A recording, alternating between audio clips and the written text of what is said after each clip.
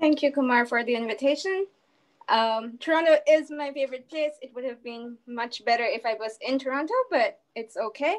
I have a request for people who are listening to me. If you're in a setting that allows you to turn on your videos, please turn it on so that it doesn't feel like I'm just speaking to an empty room, but I understand if you can't.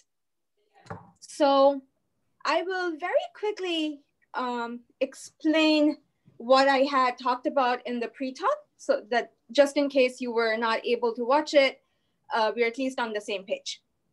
So F for me will always be a number field, and F infinity will be a pro-P extension over my base field F. For a large part of my talk, it will be a ZP extension, in particular, even the cyclotomic ZP extension.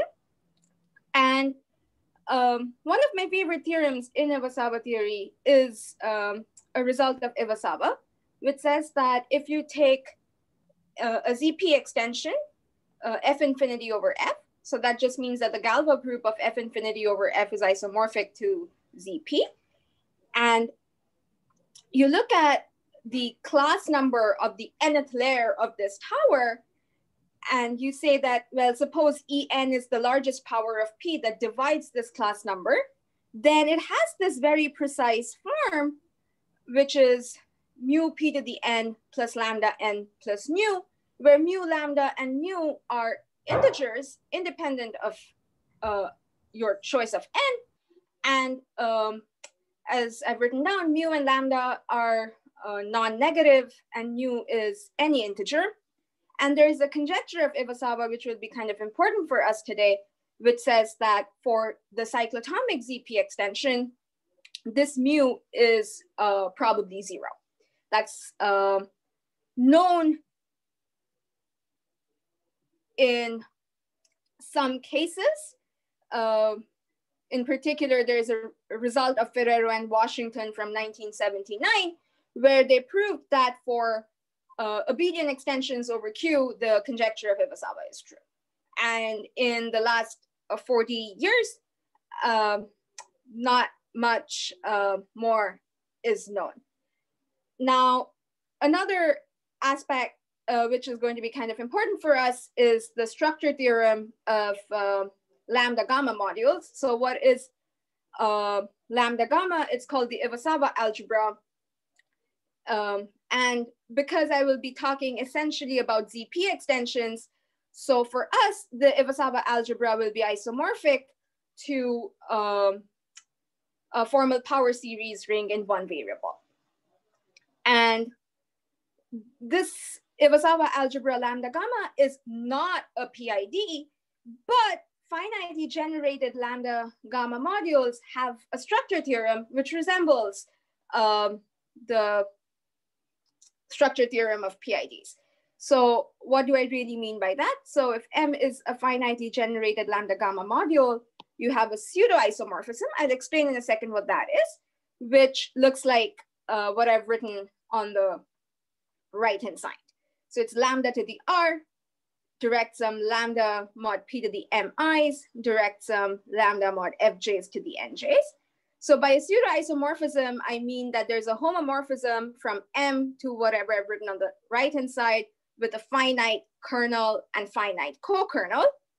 So P is the fixed prime P, and FJ is a distinguished, irreducible distinguished polynomial. So this is a polynomial with ZP coefficients. The leading power is 1, and the leading coefficient is 1, and all other coefficients are divisible by P. And for most of what I say today, we will assume that R is 0. So our module will in fact be torsion lambda gamma module. And I can define what's called the characteristic ideal of my module M, which will be P to the mu. So over here, mu is the sum of all these MIs times, I'm going to take a product over Fj to the Nj. And I will also be talking about the Iwasawa theory of elliptic curves. So I'll fix an elliptic curve, say E over F. I will be interested in looking at the P primary part of the Selmer group. So even though I'll only be looking at the P primary part, I will still just denote it by cell and not a cell P infinity, just to keep notations simple. And if you don't think about the Selmer group every day, you should just keep in mind that it's something that measures a local global failure. And if you think of the Selmer group in any other way, it's also fine. You don't have to really, this definition that I've written down is not very important. A key player, as was in my title, is the fine Selmer group. So that is a subgroup of the Selmer group. And it is something that I get from the Selmer by imposing more vanishing conditions at primes above P. And because I will be talking about what's happening in towers, so I need to look at the Selmer group over F infinity, or the fine Selmer group over F infinity. And these are obtained by taking the direct limits. And there is a conjecture of Coates and Sujatha which says that the dual fine Selmer group, so taking the Pontryagin dual is something that we often have to do in Iwasawa theory. So the dual of the fine Selmer group is always lambda gamma torsion. So knowing it's known to be finitely generated because even the dual Selmer is always finitely generated. That was a result of Mazur. But irrespective of the reduction type, it's always expected to be lambda gamma torsion, and you expect the mu invariant to be 0. So in a way, the fine Selmer group is supposed to be mimicking the class group, but for the elliptic curves side of the story. So that is just to make sure that everybody's sort of on the same page. So I will now start talking about some of the results. So you might wonder, what evidence do we have for conjecture A?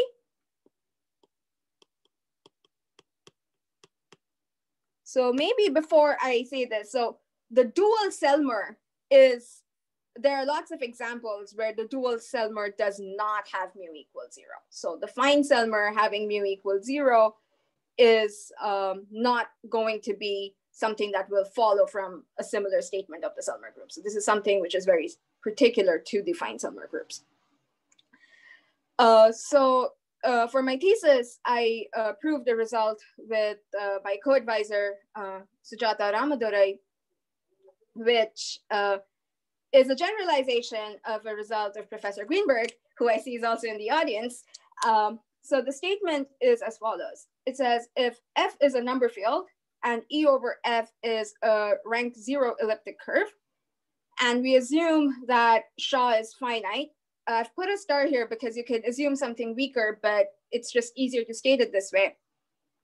Then if you're varying over all primes of good ordinary reduction, then the Selmer over the cyclotomic extension is finite for density 1 primes.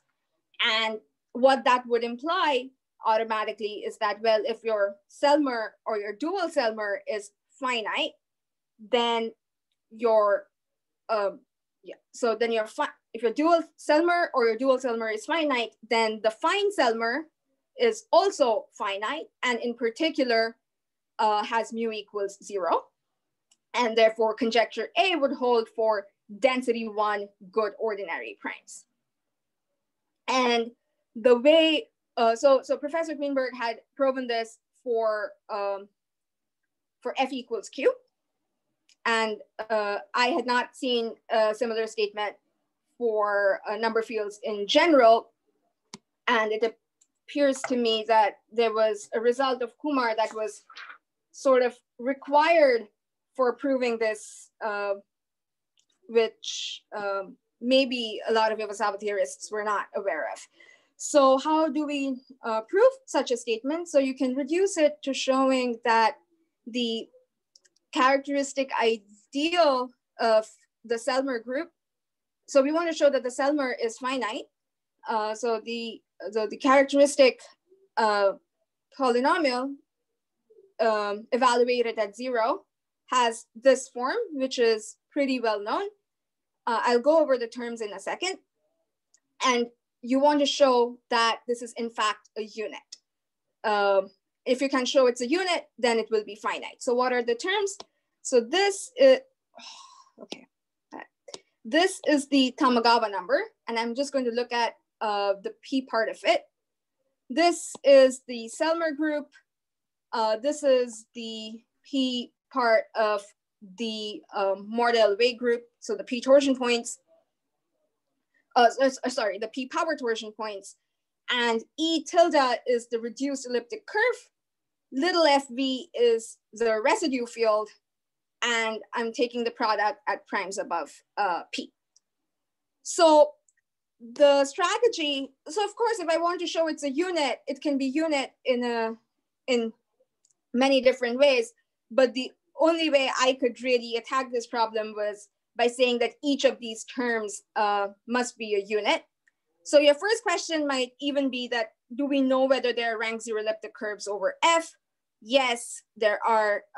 It's in fact not that old a result of Mazur and Rubin, where they show that there are lots of elliptic curves over any given number field of rank 0. And now I'm going to one by one make all the terms a unit. So the first thing is, well, F is a number field. So the P torsion points of E will be trivial for all but finitely many primes.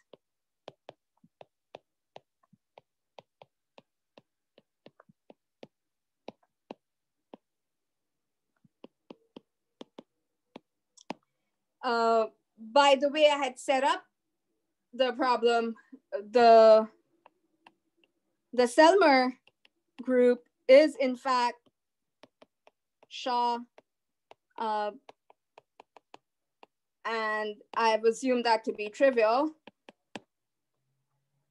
The Tamagawa number is divisible by only certain primes, so the first term will not contribute for all but finitely many primes. And the problem really arises for... It's finite. You're assuming Shaw is finite. Yes.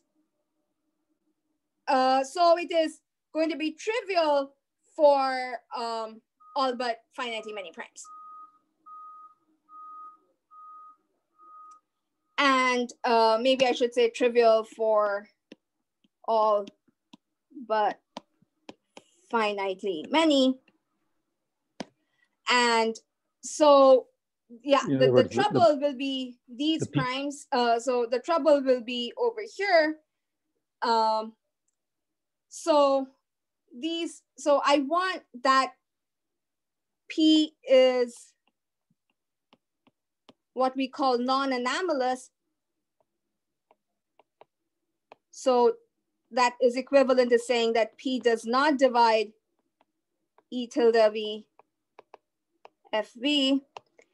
And this is a result of Kumar, where, if I'm not making a mistake, he has used Chebotarev density theorems and some other very analytic methods that I don't understand very well, but he pointed me to this result of his, that P is non-anomalous for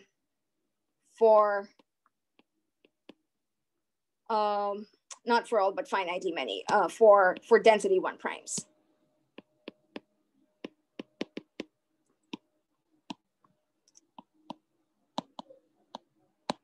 And that would make my FE evaluated at 0 a unit for density 1 good ordinary primes. And so yeah, that would conclude the proof. And yes, it is true that even if these conditions are not satisfied, the fine Selmer group can be finite over the cyclotomic extension. So this theorem is in a way just giving you a lower bound. You expect it to be finite in maybe like many, many more cases, but I unfortunately do not have a way to prove that at the moment. Okay, so there are a few other places where you can prove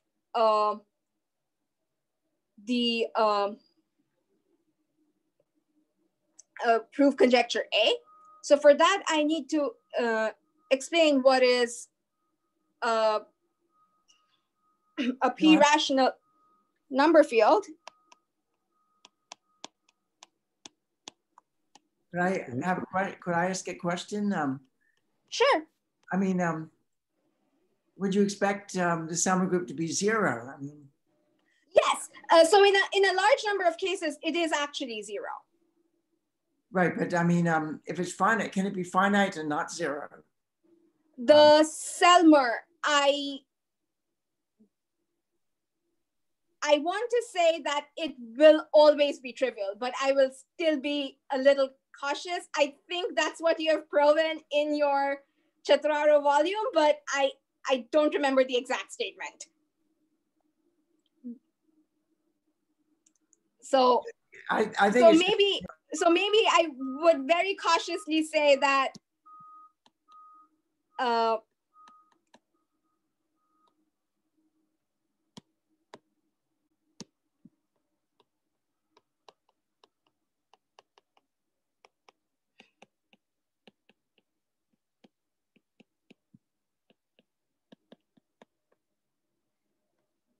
but I'll put a star there because I need to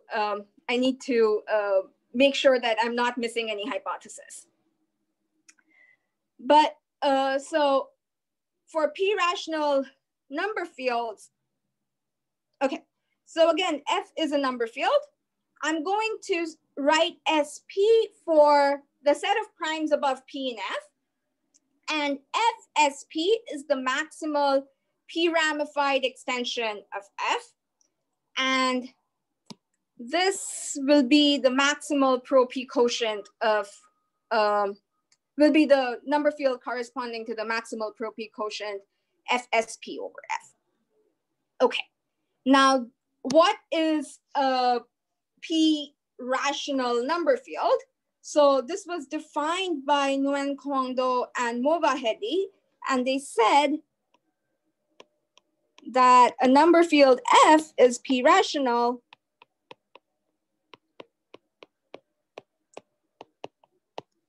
if the Galva group of FSP P over P is a free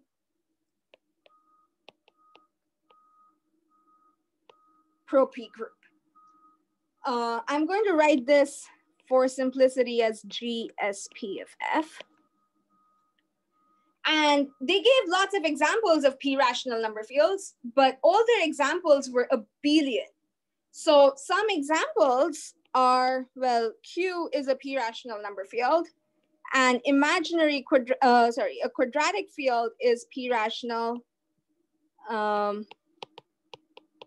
if P does not divide the class number of K. If P is a regular prime,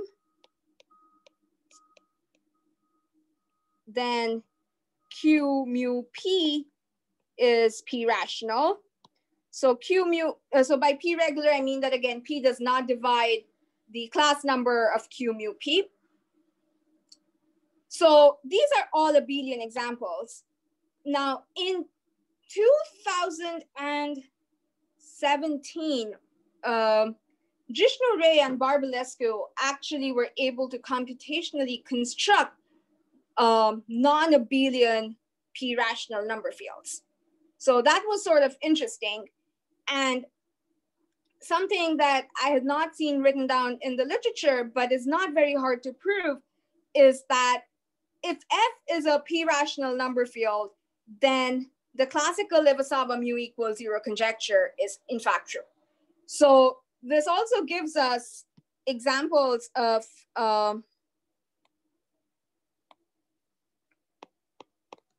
non-abelian number fields over Q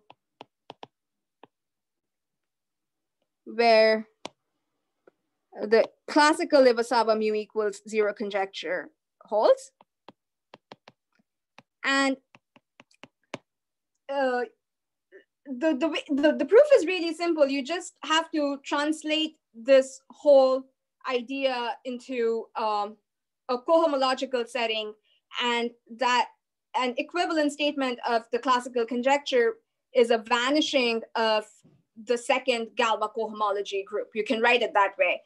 And then it's the definition of p-rationality just fits into it, and you can show the classical conjecture. But what that also means is that I haven't said this yet, but there's a very interesting result of Coates-Sujatha from 2005 and reproven by Mengfei Lim and Kumar Murthy in 2016, where they show that if E is an elliptic curve and you assume that at least over the base field, it has all the p division points, it has the p torsion points, then conjecture A is equivalent to the Iwasawa mu equals 0 conjecture. So this is a very interesting statement, at least to me.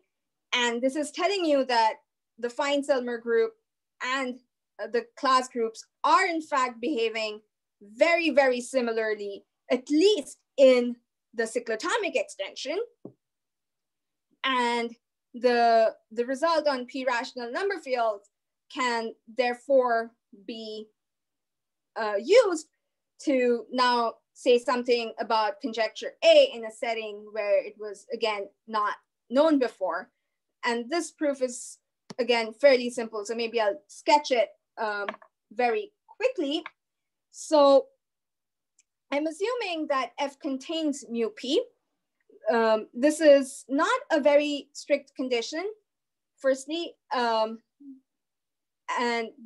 even before maybe I say that, I should say that Professor Greenberg has conjectured that if you have a number field F, it should be p-rational outside, as it should be p-rational for density 1 primes. There are heuristic reasons to believe it. I am not aware if a lot of work has been done in this direction yet, but there's a paper from 2016 where Professor Greenberg does give heuristic reasons to believe why the statement should be true.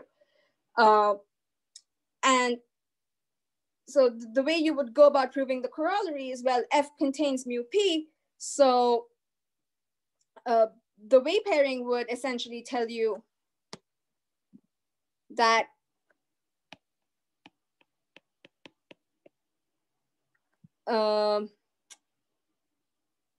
right, maybe I don't want to say it this way. Yeah, so I've assumed EFP is not 0, F contains mu P. So by the way pairing, I know that F E bracket P over F is a degree P extension, or it's trivial.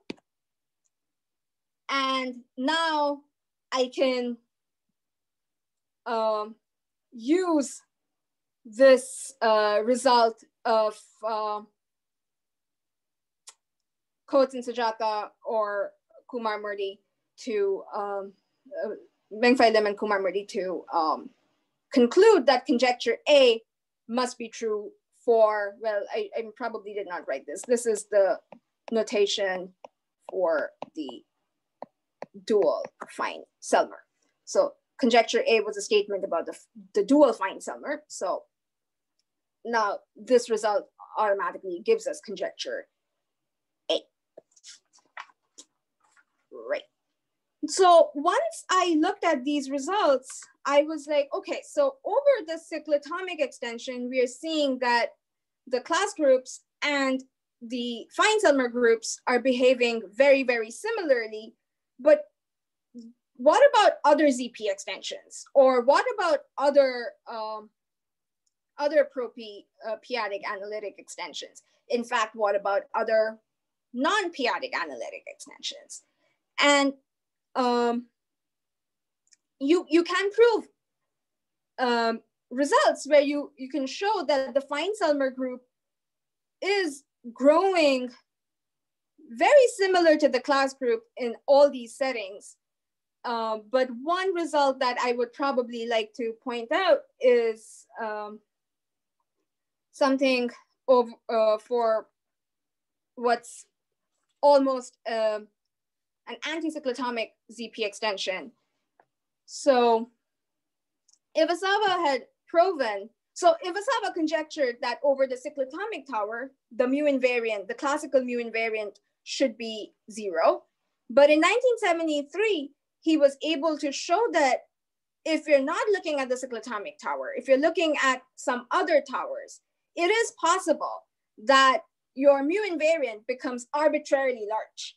So I was interested in trying to see if the fine Selmer group's mu invariant could become arbitrarily large as well. In fact, I was able to prove a result which was in the spirit of the result which was proven by Iwasawa in 1973. So I'm going to take a very simple setting. You can generalize this further. Again, elliptic curves are not really required. These statements are all true for Abelian varieties in general, but I just like to explain things for elliptic curves. So F is the cyclotomic field of p roots of unity. So that's just Q zeta p or Q mu p. Maybe I'll make this a little larger.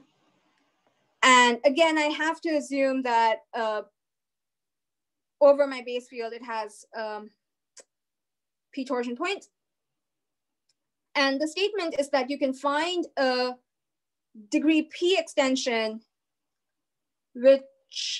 over which you can have a ZP extension such that the mu is arbitrarily large. And this choice of L will depend on the n that you give me. And how can we prove this? So F was Q mu P. F plus, I'm going to let that be the notation for the maximal totally real subfield. So this is degree 2. And I'm going to take primes L plus not above P in F plus, which remain inert when you go up to F.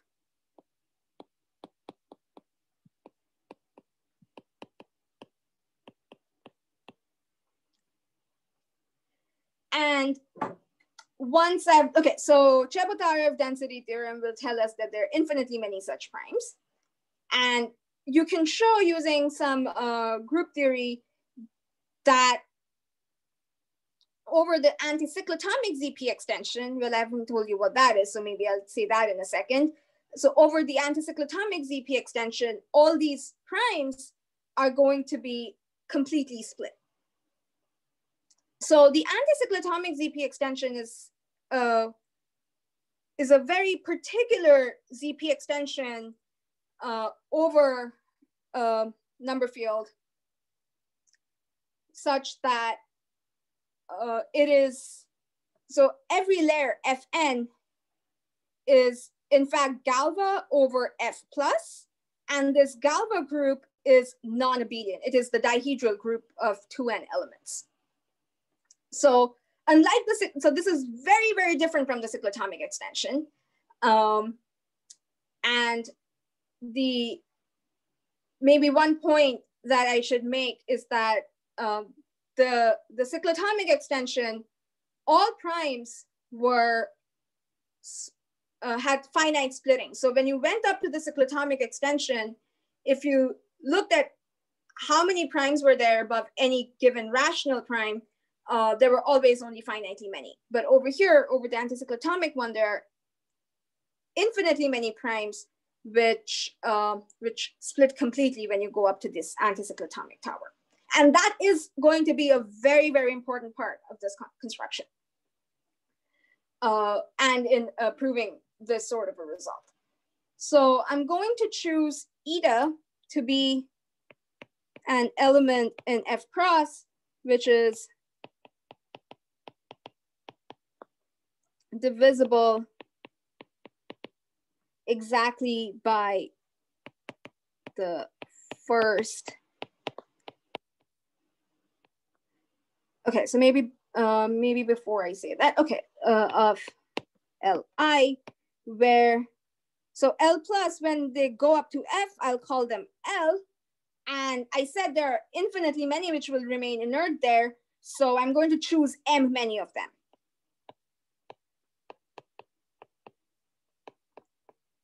Okay.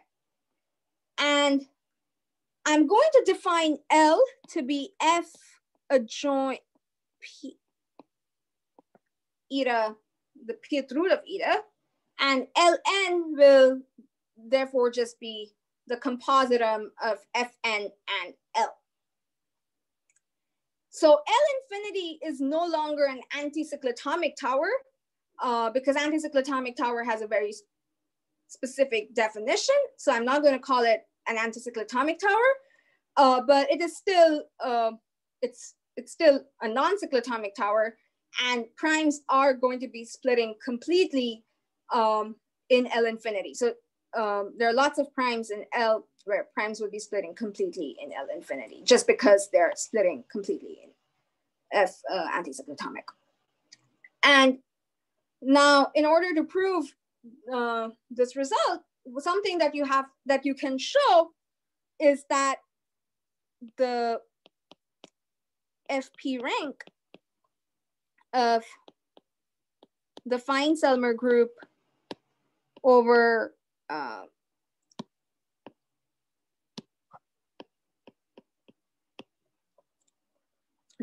over Ln. So this is the P rank of the fine Selmer group. So you're just looking at how many Z mod P copies are there. This is greater than equal to a constant, which is either going to be 1 or 2 times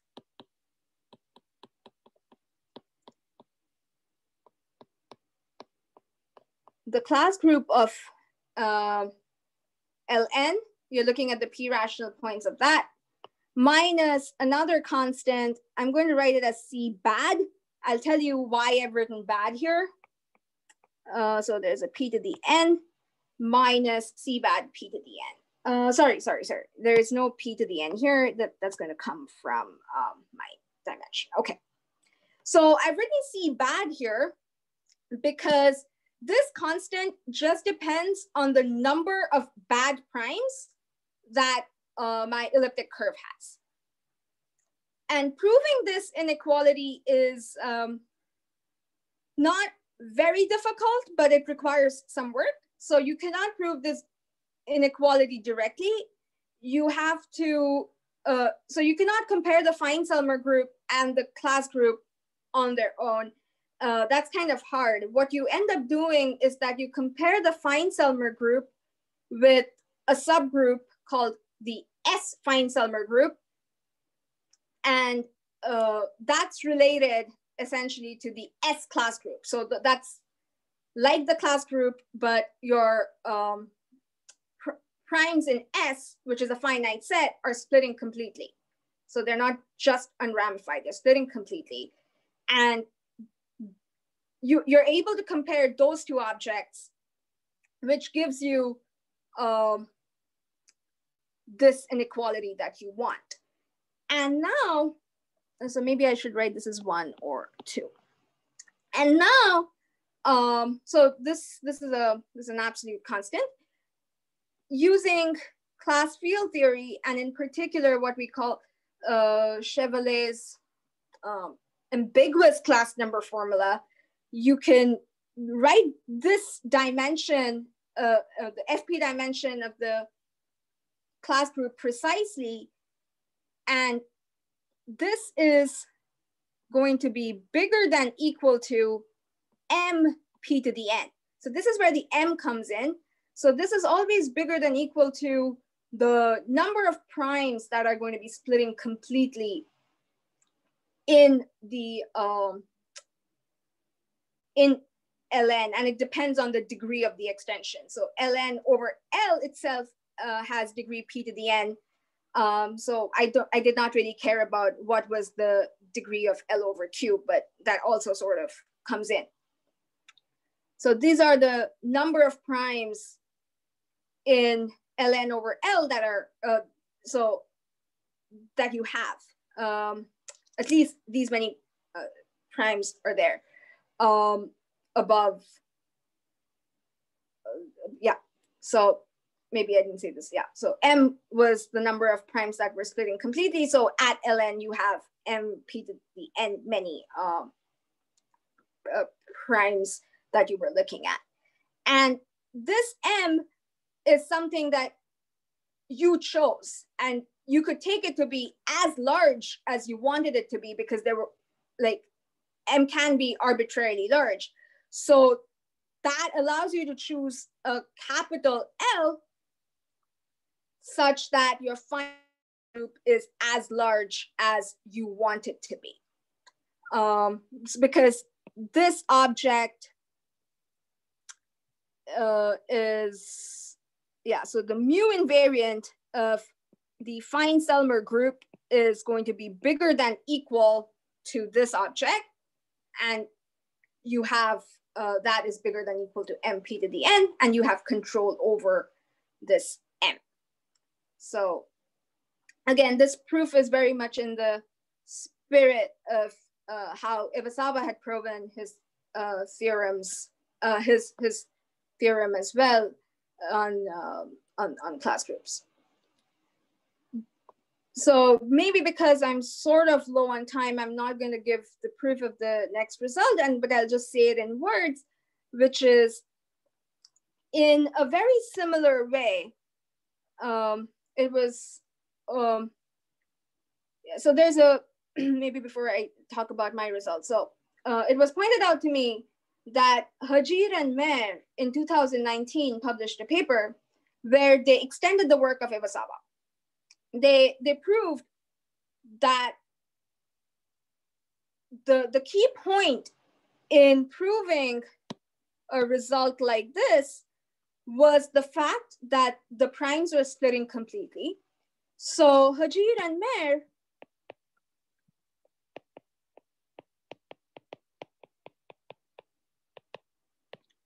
showed, I'll not write it down very technically. So so they showed that there exists a large class of pro-P group G such that you can construct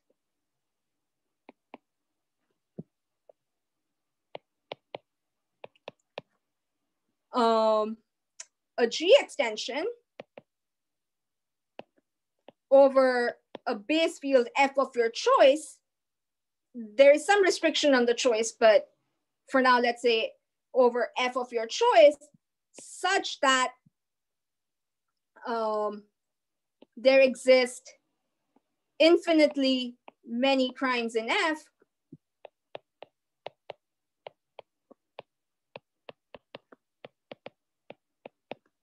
that split completely in this G extension. So in F infinity over F, where now F infinity is this G extension over F. So they proved what I would call like an Iwasawa type result, but in a large for a large class of G.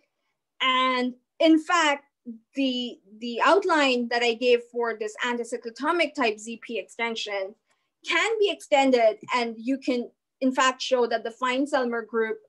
So they proved this, and then they were also able to show that an Iwasawa type result holds. So the mu becomes arbitrarily large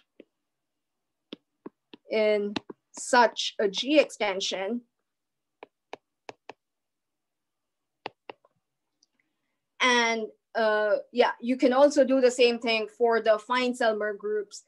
Of course, now you're not working with an Abelian extension necessarily anymore, so you have to be a little more careful, but the idea remains the same. So you can prove, again, like lots and lots of examples where you're able to drive home the fact that the fine Selmer group is very similar to the class group, which is very fascinating, at least for me. Now, for the last 10 minutes that I have, I want to switch gears and talk about how the fine Selmer group is also somehow very similar to the Selmer group, as you would probably expect it. So a very important class of problems in Iwasawa theory, or at least the Iwasawa theory of elliptic curves and Abelian varieties, are these control theorems. And this was the first case of the control theorem was proven by Mazur in his fundamental paper from 1972. But so what is the problem? So the problem says, well, you're looking at, again, let's think very simply that F infinity is just a ZP extension, and you're looking at a finite nth layer of this extension. So in an ideal world, you would probably want this restriction map to be an isomorphism, but this is not an ideal world. So good things always don't happen, even if you want them to be. So there is a kernel, there is a co-kernel, but what Mazur proved was that for ZP extensions, when your elliptic curve, so your elliptic curve is over your base field F, it has good ordinary reduction at P, and P is not equal to 2. The kernel and the co-kernel are finite and bounded independent of n. And then in 2003, Professor Greenberg proved that this result is not true just for ZP extensions, but it can be extended to a large class of p-adic Lie extensions. I don't want to write down all the cases where this theorem has been proven, but so maybe what I want to say again over here. So over here also you need to assume that your elliptic curve has potential good ordinary reduction at P. And because now you're working with fairly general p-adic Lie extensions, you are able to prove in a large number of cases that the kernel and co-kernel are finite, but it need not be bounded. In fact, there are lots of cases that are pointed out in that paper where the co-kernel will not be bounded for sure. And what we wanted to study was what happens for fine Selmer groups. And so maybe before so the problem is still the same. Now you're looking at the map, the restriction map.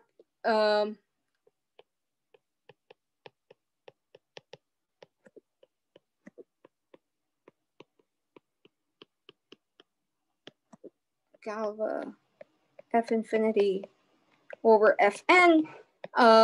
Very quickly, I will start writing this object as Gn, but for now, it's fine. And this was first studied by Rubin for some ZPD extensions. So these are multiple multi-ZP extensions, and he required the condition that primes are finitely split in these multi-ZP extensions, but there was no condition on the reduction type at primes above P. And then in 2004, probably, Woodrich proved this for all ZP extensions, not just the ZP extensions. So worked on this problem. I'll tell you what they proved. So he worked on this problem for all ZP extensions, not just those where primes are finitely split. So Woodrich was able to prove that the kernel and co-kernel of Rn are finite and bounded.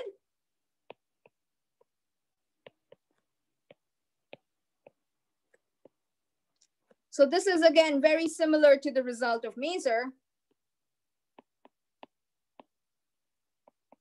where you're looking at what's happening for ZP extensions and you're able to show that the kernel and co-kernel are bounded. When Rubin was working with ZPD extensions, he was able to show that it is finite, but he was not able to show bounded as far as I know.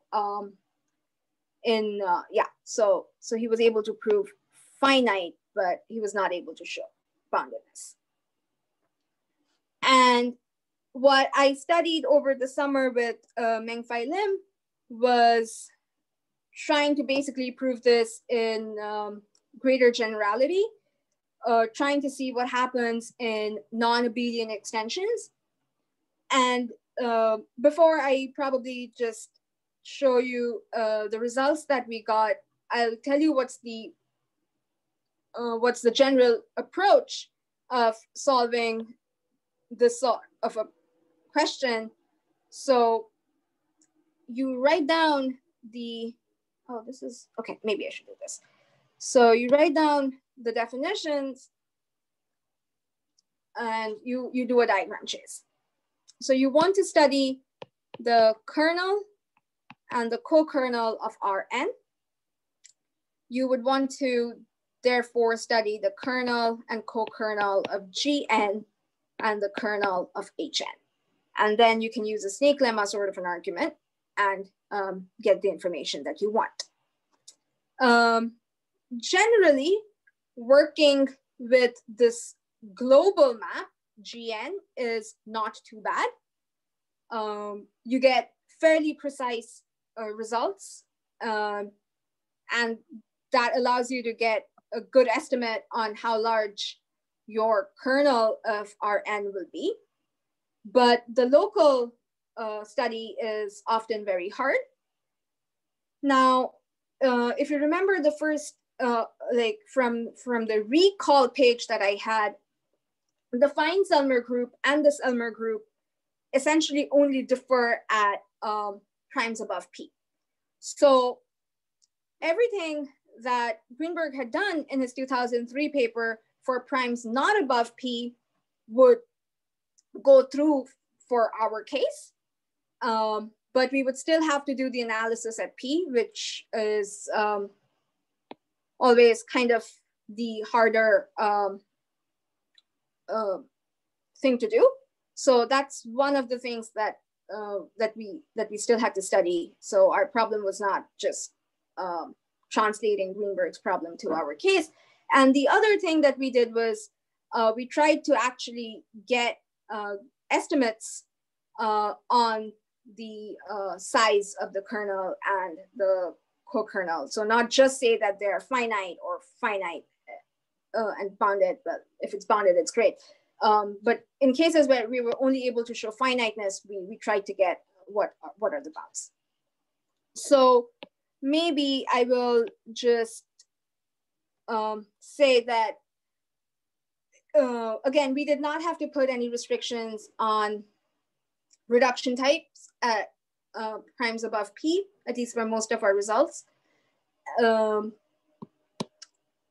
So we have one very general result. So we do not put any conditions.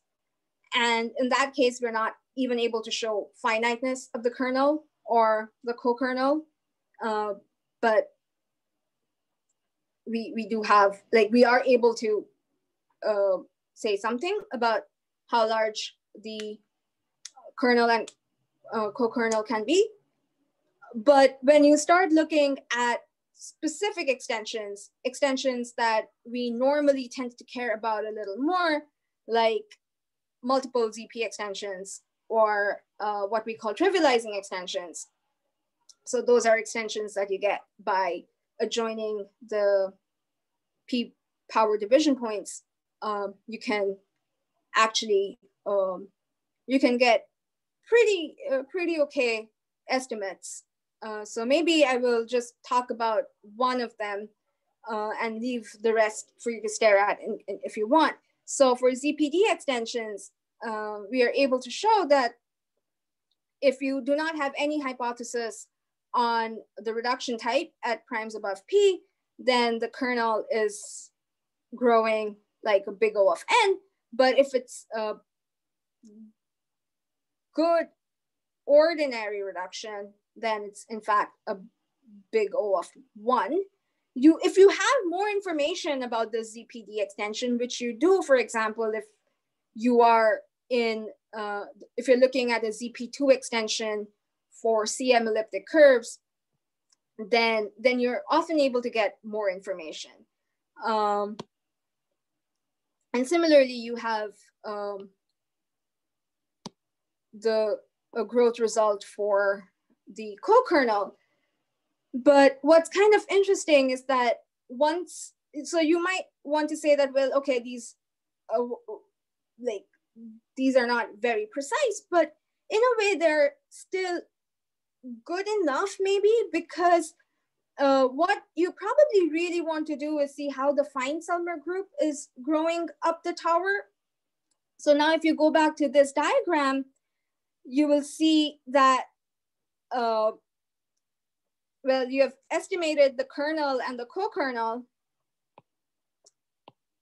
and there are results of Kuoko and Monsky, which tell us how this guy is growing in a ZPD extension, for example. And that order, if I am not making a mistake, is either a big O of P to the D minus 1n or a big O of P to the dn. So the point being that even though our co-kernel estimates are not necessarily the best estimates, it is still good enough for us to get an estimate of how the fine Selmer group is growing, in the sense that we're still able to say that it's growing as fast as your, as fast as this guy. So the kernel and the co-kernel are not contributing a lot. Maybe I will stop here. Okay, thank you, Debanjana. I think there's those who understand these things, there's a way to put a reaction. Oh, here it is. Yes, sitting like that. Okay, good. Good, nice talk. Are there any comments or questions? I do have a question. Yeah, please. Going back to the cyclotomic ZP extension of a number field and conjecture A, you didn't mention anything about the lambda invariant. Can you say something about the lambda invariant?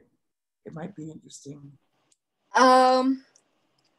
The lambda invariant estimates are generally harder, and I do have some results on them, but maybe I don't want to say anything on the record.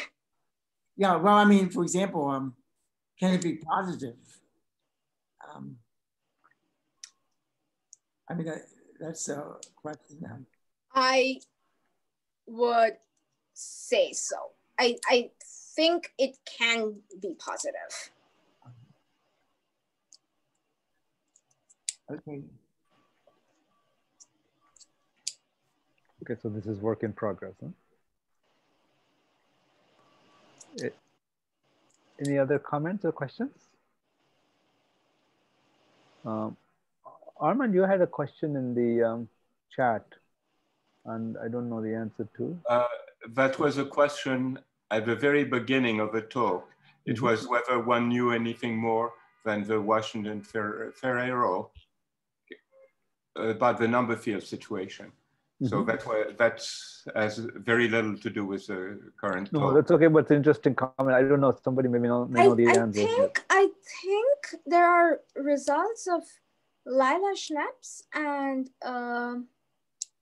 Gillard where they show that there exists what's called the split prime ZP extensions over imaginary quadratic fields, where where the mu is equal to 0.